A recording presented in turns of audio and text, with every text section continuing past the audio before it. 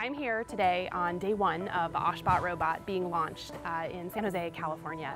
I'm here at the Orchard Supply Store with Lowe's Home Improvement, fellow robots, and Singularity University, where today we have debuted the first retail robot in the home improvement industry.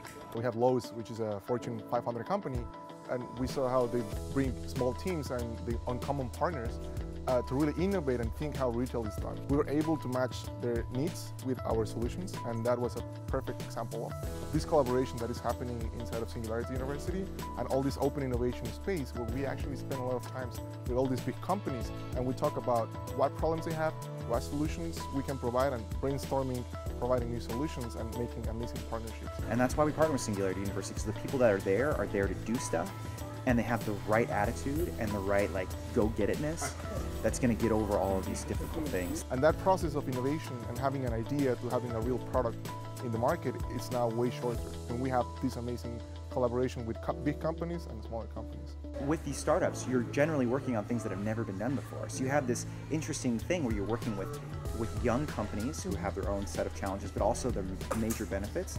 And then you're also working on things that no one has ever done before. There's no analog, there's no roadmap. And for every step that you think is the right direction, you just don't know.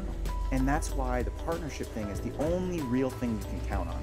This is just one of many innovations to come from Lowe's as well as from SU Labs. And we at Singularity University are really excited to be their partner in helping to bring those innovations to life.